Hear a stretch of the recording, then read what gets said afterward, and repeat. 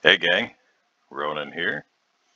As you can see in this game, I'm playing the Tier 9 Pan-European Östergötland. This is a destroyer that I think is crazy good fun to play.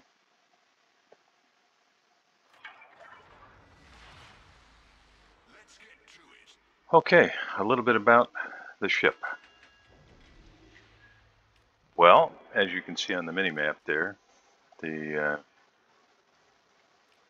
torpedo range is a little bit better than the gun range. The torpedoes can get out to 12 kilometers. The guns, at least as configured, have a range of 10.2 kilometers.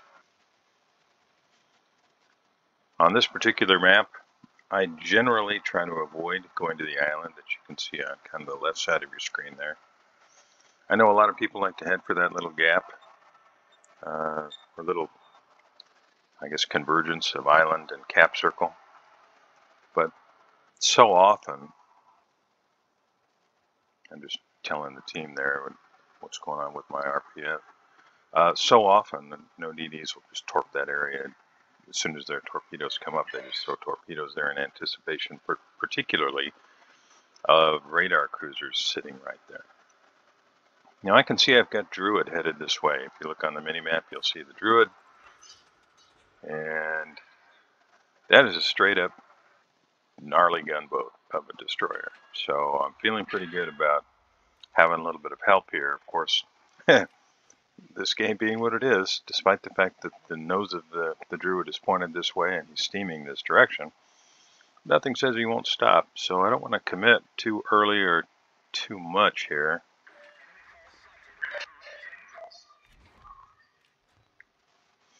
Now, what you're seeing there as far as the torpedo lead indicator, that's the widespread on these Pan-European destroyers.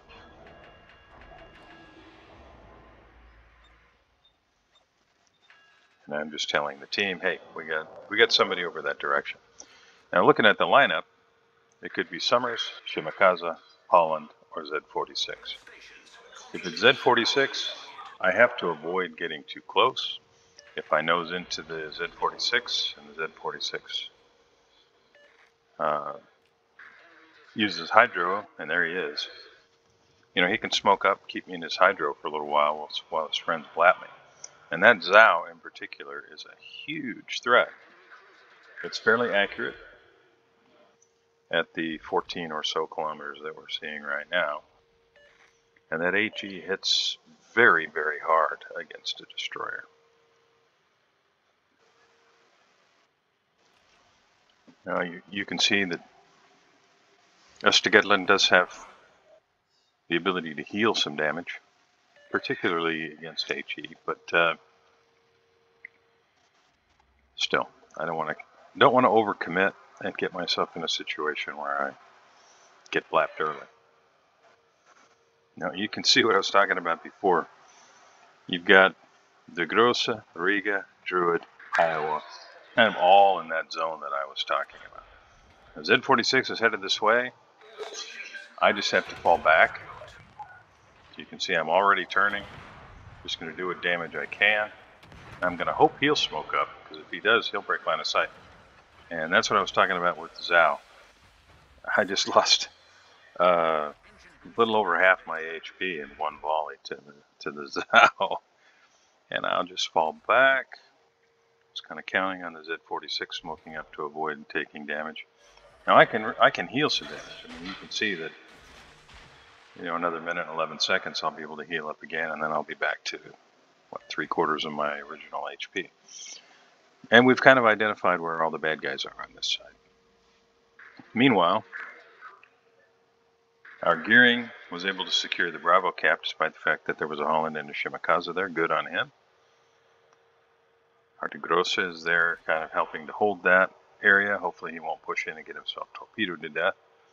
And on the far side, the bad guys are about to take Charlie.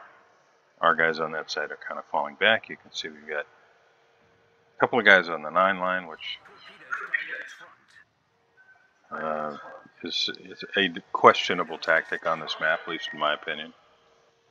And I'm able to land a torpedo, just kind of throwing them back out there. My hope is that I hit the Z-46, and that he's only got a handful of hit points left, but more than likely I hit somebody else. Okay, so pulling the focus back from the larger picture. Oh, there are 2 de Grossas now at Bravo. Lots of targets for torpedoes, and you know that there is a red DD in the Bravo cap now as the circle is starting to turn. Now the JB, he's been reversing. I'm going to count on him continuing to do that.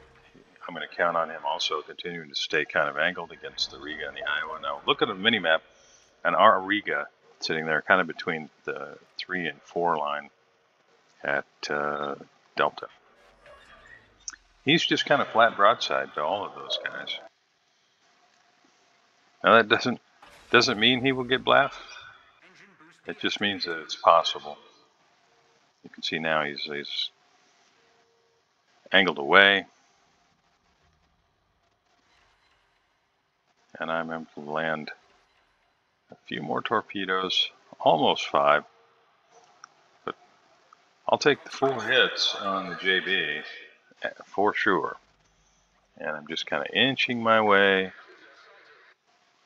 toward the bad guys. You can see that I'm reversing toward them. And the reason for that is that Z-46 comes back. I do not want to get sunk. I want to be able to accelerate away. And that's the best defense I have against incoming shells. If I'm nose in, I think JB's probably going to start heading more south than he is. He might swing the nose around the other way, but either way, I'll land, I think, at least 1 if he's still there when the torpedoes get there. So now I know I don't have to worry about the Z-46. And I've just told my Iowa and Druid, okay, he's gone. Maybe he comes back. Maybe he decides that a Riga and a couple of de Grossa are just reason to run south. And JB's probably going to be gone before the torps get there, but hope springs eternal. It's a maybe. Yeah, look at that. Okay, so the game is, 7 minutes and almost a half into the total possible 20 minutes, and I've racked up a decent but not astounding 40k damage on the back of 6 torpedo hits. And now it's time to try and secure the cap.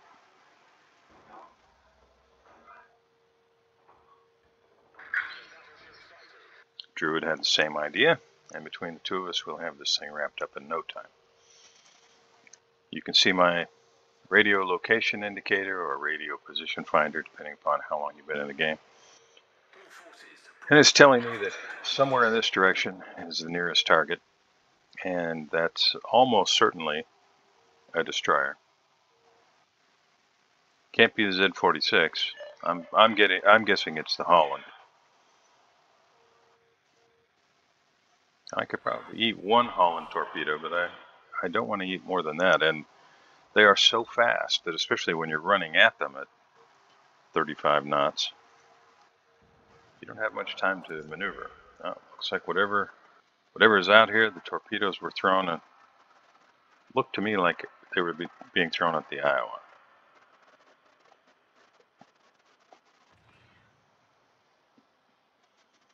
All right, so big picture. We've got 2 caps.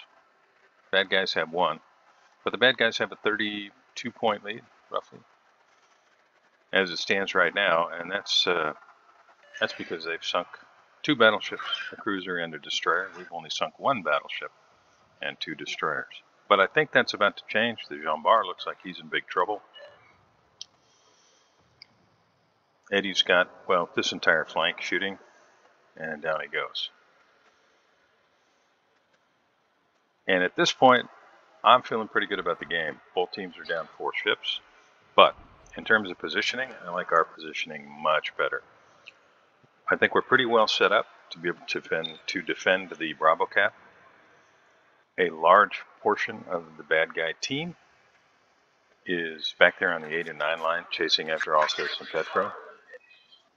That Summers, he can definitely do some damage, but I think, you know, and our poor Gearing, he just didn't have torps ready, and looked like he was just, okay, I'll run through this gap and get ahead of the Palmer and Gross and Iowa out there. And just got caught. Summers came around the corner, had his torps ready. Now, does it stink that we lost the Gearing? Absolutely. But at the same time, it's kind of good that we lost the Gearing in the sense that Summers had to use his torpedoes to take out a Gearing when he could have taken out a De Grosse or a Riga or maybe even both. And now we know where the Summers is. You can see I've got torpedoes on the way out there. I don't think they're going to be quite fast enough to get to him unless he stops. He's currently radared. I'm sure that's what's going on. You got the Rigas lighting him up in his smoke. Both teams down 5 ships. And I have to be careful here myself. You can see the DM, the Dmitry Donskoy. If he should radar, there's nowhere for me to go.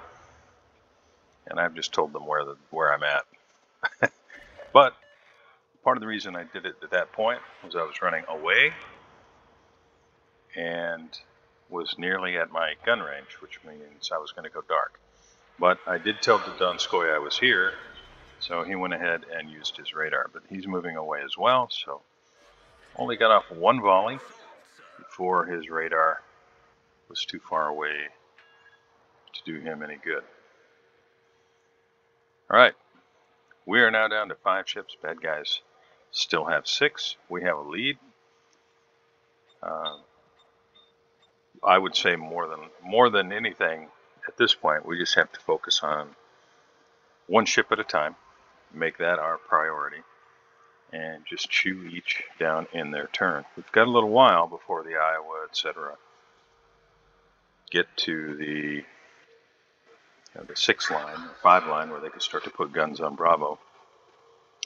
So I'm looking at the current situation and I'm saying to myself, okay, my job is to harass these guys down here and keep them far enough away that they're not as big a threat, and also to give them a reason to angle this way against torpedoes so that they have to choose between showing me broadside, and you can see Zhao pushed this way just enough and I pushed that way just enough to get spotted for a second, where they have to choose between showing me broadside, which is going to, as you'll see, hurt, or showing my teammates in Bravo broadside.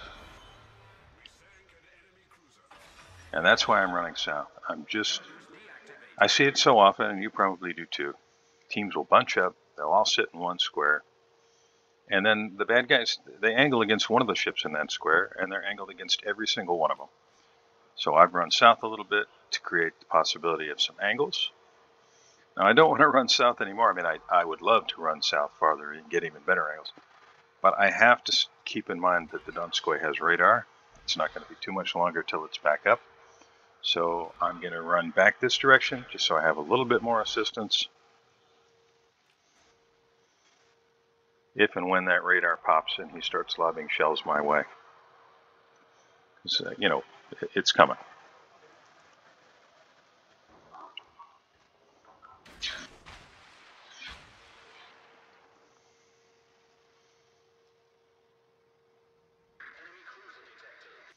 So we've got a couple of battleships that are going to be pushing into Bravo. I don't think that Iowa's going to last too much longer. But stranger things have happened. So there's a Palmer, De Grosse, Goliath out there, although he doesn't have much in the way of HP. Donskoy. Looks like I might land 1 or 2 here on the Donskoy. Still, there's 1 on the Donskoy. Thought I might catch the Goliath, but he narrowly avoids the torpedoes. But I managed to push the Donskoy back with the torpedoes. So even if he does radar right now, it won't light me up. So So I think I have to shift my attention this way. 16 seconds, torps will be back up.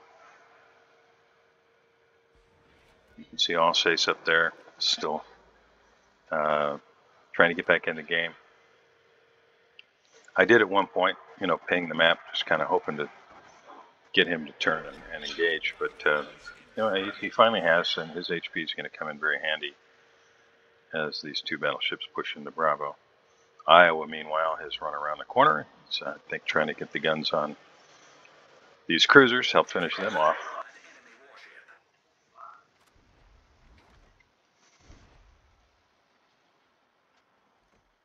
And I'm thinking I can probably handle this right here myself.